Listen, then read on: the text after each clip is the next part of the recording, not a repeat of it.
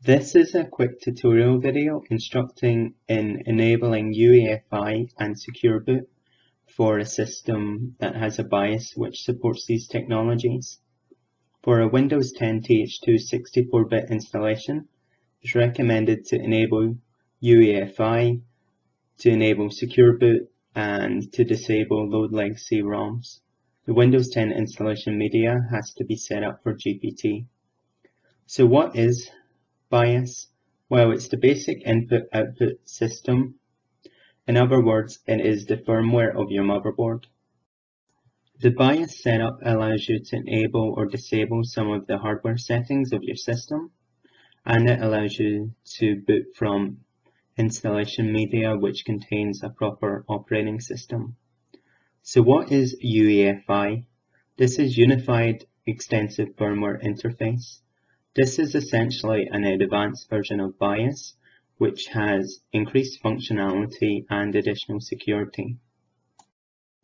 Due to the fact that people are more familiar with the term BIOS, instead of just calling it UEFI, it's generally referred to as a UEFI BIOS, or some people just call it BIOS still. To distinguish between the two, I'll use UEFI BIOS for a new BIOS with UEFI support, and I'll use legacy BIOS for an old BIOS without UEFI support.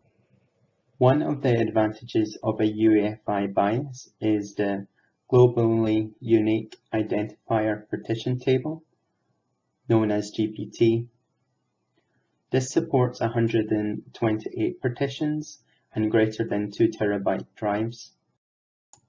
Moreover, in a GPT partition table, the boot record is stored as a primary and a secondary boot record in 2 separate partitions.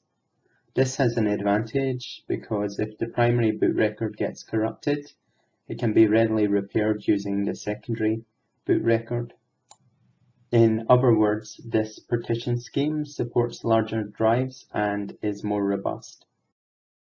One other major advantage of a modern UEFI BIOS is that it supports SecureBoot. SecureBoot is a firmware-based security technology which only allows verified code by Microsoft to boot. In other words, recognized code such as Windows 10 passes SecureBoot, while unrecognized code such as the two nasties indicated will be rejected by SecureBoot. This allows the Windows 10 operating system to load alongside its inbuilt security, and this can prevent the nasties from hijacking the operating system as shown in the lower schematic. SecureBoot, however, is sadly widely misunderstood. The Linux enthusiasts thought it was a Microsoft-based technology to lock out Linux installations. Microsoft have worked with the Linux community to allow Ubuntu, Mint and Fedora, for instance, all to pass SecureBoot. Microsoft have also worked together with the vendors of some popular utilities such as Acronis TrueImage and Mercurium Reflect, and these utilities will now also pass SecureBoot. One of the biggest problems, however, is that Microsoft never released Windows 7 with Service Pack 2. This means that Windows 7 did not incorporate USB 3 functionality, and it also did not incorporate the Microsoft code to allow it to pass SecureBoot. In my opinion, Microsoft should have made Windows 7 with Service Pack 2 installation media with these technologies, and SecureBoot would have been far better understood and enabled by most end users. The last problem with SecureBoot is the fact that it rejects most optical drives. Therefore, USB installation media has to be made, which is why a Windows 7 Service Pack 2 installation ISO should have been made available for download.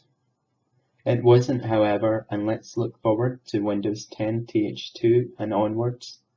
I'll instruct in making the bootable USB correctly later on. So the first thing we want to do is to enter the BIOS setup. To enter the Dell UEFI BIOS setup, power down your Dell, ensure that it's shut down and not on standby.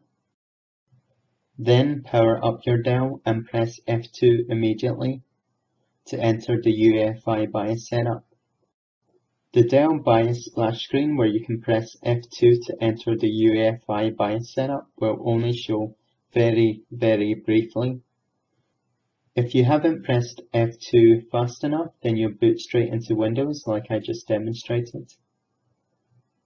If you've done this, then you'll need to go to shutdown as I just did and give your system 10 seconds to shut down.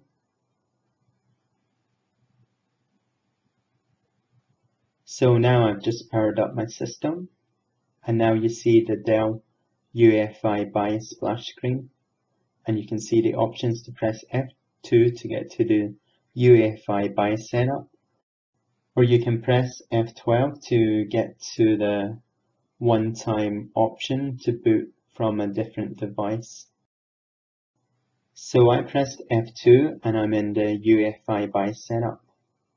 And I'm just changing the settings quickly to what they would be like if UEFI was disabled and if SecureBoot was disabled.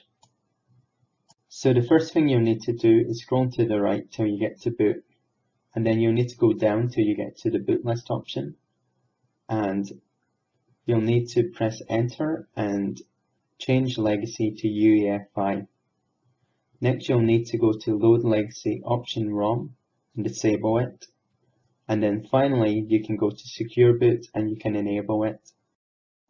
In order to boot to Windows 10 TH2 installation media in a UEFI BIOS with SecureBoot enabled, the bootable USB needs to be made with Rufus.